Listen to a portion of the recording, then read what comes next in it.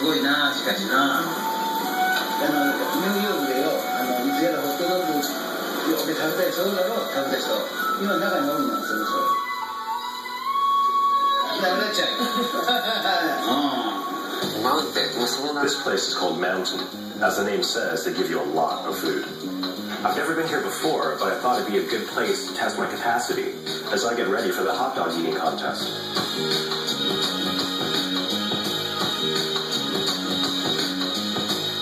世界チャンピオンがこんなところにおるっていうのはすごいよな、本当に。嬉しいよ。で、彼には氷を、俺がワッフルスパ作って、氷をダブル。わお、すごいな、これ。あ、寒い。これ、すごいくない？これ1キロか、本当に。チャンピオンだ。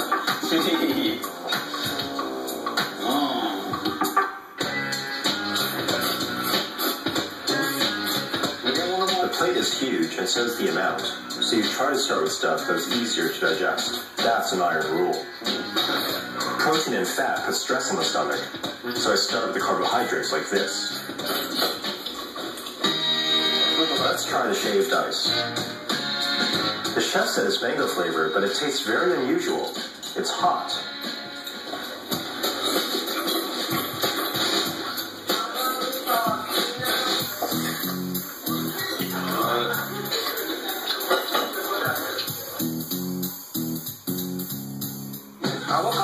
I mean, this thing's got whole avocados. They're buried underneath, so many of them. There's probably about 8 pounds. There's oil. Is it okay to have this much oil?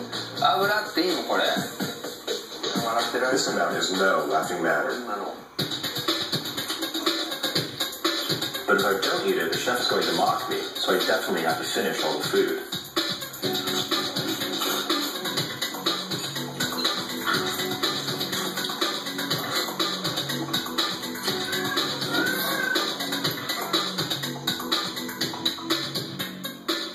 I said I'd eat shaved ice, but this isn't mango flavor, it's chili pepper. It's unbelievably hot.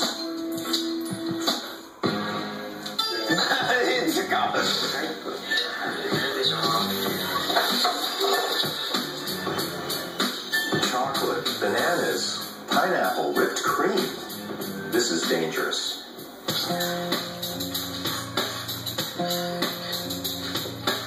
When you reach a certain stage, it's your body's natural reaction as a human being to throw up. But if you throw up each time you get to that stage, instead of getting stronger, you would get accustomed to throwing up. My mental threshold is set really high.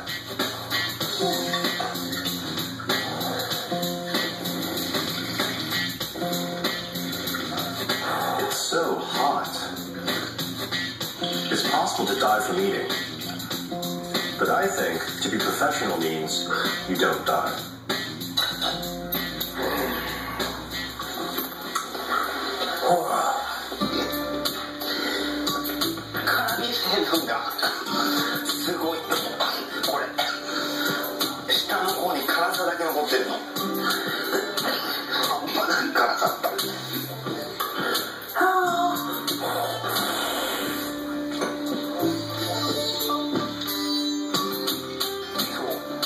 My muscles are defined.